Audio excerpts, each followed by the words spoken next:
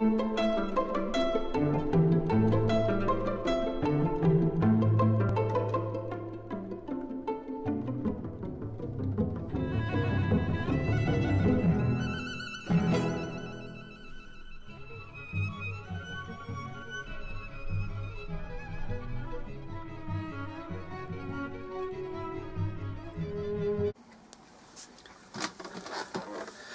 again. This is the second episode of 100 Objects to tell the story and history of Summerhill, the oldest democratic school in the world based on children's rights. The second object is the mug. The mug is very important in terms of the daily life of the school. We have mugs for breakfast. We need them in order for juices, fruit juices, or for tea and coffee. And then there is a morning break, which lasts about 20 minutes, and in which there are big teapots in the dining room and milk, and you can have 2 biscuits. We may examine biscuits later because there is such a thing as a biscuit fine, a tea biscuit fine. Anyway, and then you have your cups for a drink at lunch. And then there will be afternoon tea at 3:15 or in the afternoon, and then supper. So mugs could be very, very important. I'm going to tell you a story about some mugs. When I was at the school, there was a member of staff who was very well liked, but one of his problems was that he would use anyone's mug. He was very sociable, but he would had a tendency to use the nearest mug to him, or one that wasn't being used. Now that meant that he was brought to the meeting, the community meeting, where you can bring problems or bring up people, and he was brought up for using other people's mugs. And at the beginning, he was given a strong reminder, which simply is no sort of moral judgment or anything. It's just a reminder to behave and to respect other people's mugs. And then the next time he was given a strong warning, which means that if he continues to do it, then the community may consider fining him. And well, a strong warning is a fine, but he may get worse. And then he continued, he got fined. A sort of money fine, like 50p or something nominal, and still he continued, and so the community got really fed up. And someone suggested, because there is a sense of humour in the meeting, but there's also a sense of trying to solve a problem. So they thought, well, maybe we can solve this problem not by fining him in terms of a negative thing of taking his money or whatever, that maybe we should just give him a mug. So there was a proposal that the school, from fines, which is the money collected during fines each week, that some of that money, like £3 or £1.50, will be used by the community to buy him a mug. And this happened. There was one of the community members at the meeting put their hand up and volunteered to buy the mug and make sure that he claimed the money from fines, and duly this member of staff got a new mug from the school. But did he use the mug? Well, maybe, but possibly in his room. But he kept on borrowing mugs. So what do you do next? Well, the next thing they did was they thought, well, you know, we don't want to sort of fine him. We've given him a mug. What's the problem? The problem is he's not carrying it around with him. So the proposal was that the mug has a piece of string or a nice sort of necklace thing, that it be tied onto the string and in a loop, and he could wear it around his neck, not all the time, but so that when he has a coffee or tea or orange juice, that he won't leave the cup in his room. So that was passed, but no, he continued to use other people's mugs, and it wasn't seen. I don't remember seeing him with the mug around the neck, but maybe he did.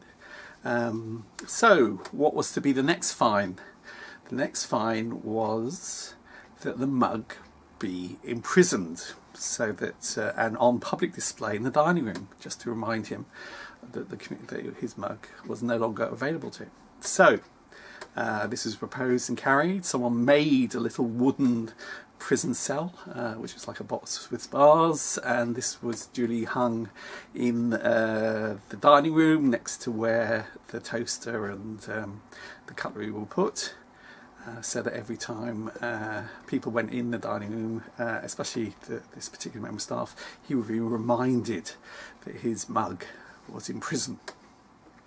But there was a warning with this as well. The warning was that the mug would stay in prison and it would only be released if he started to respect other people's mugs. Otherwise, the mug might be executed. And he's continued to borrow other people's mugs. So the next meeting, well, or several meetings later, it was proposed that the mug be executed. And there were various speeches, I remember, and it was voted, and it was passed or carried that the mug be executed at I think it was at lunchtime or tea time. So at tea time, everyone's having their tea. William, the woodwork teacher, comes out of the woodwork with this huge metal sort of hammer, which is very, very big and heavy, used for sort of tent pegs, circus tent pegs. I mean, a really, really big metal hammer, not that you need two hands to actually carry.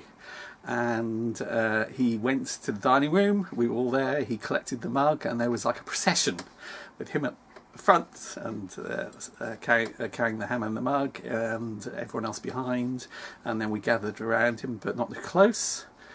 He took the mug out of the prison and put it on a wood stump by the bonfire and the totem pole in front of the house of Summerhill, and he smashed it with the hammer. So that's one of my stories to do with mugs, but it gives a good idea of how the community works in terms of laws and the meeting. This was a community meeting where anyone could go, and this was actually a staff member who was being brought up and who had issues about respecting other people's mugs. So apart from dealing sort of part of the timetable of the day, and the fact that mugs are really important, because if you don't have one then you can't have tea or coffee or orange juice or milkshakes or whatever.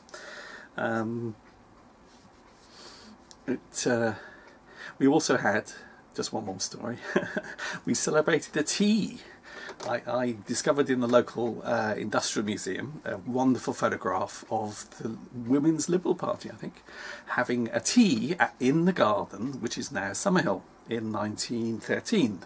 In 1913 it wasn't Summerhill, it was owned by the Garretts, who were the big family in the area that owned the Longshop Industrial Works, and also Snape and the brewer, the malting at Snape, the maltings at Snape.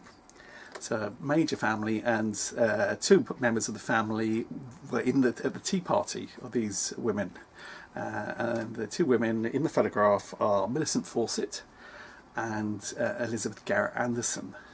And I saw the photograph, and it was in 1913. So in 2013, I decided to reorganise the photograph and the tea party, and we invited all the primary schools in the area. We got 6 of them coming, so 6 of the primary schools came, and we made them banners, and they all had banners, because this is a meeting to do with the suffragists, partly to do with the right of women to vote, and of which Millicent Fawcett was the leader of the suffragists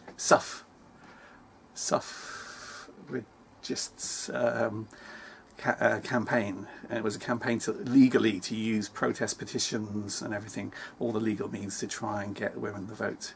And so the primary schools, we had a parade and a march, just like the women did in 1913, but the women marched to London.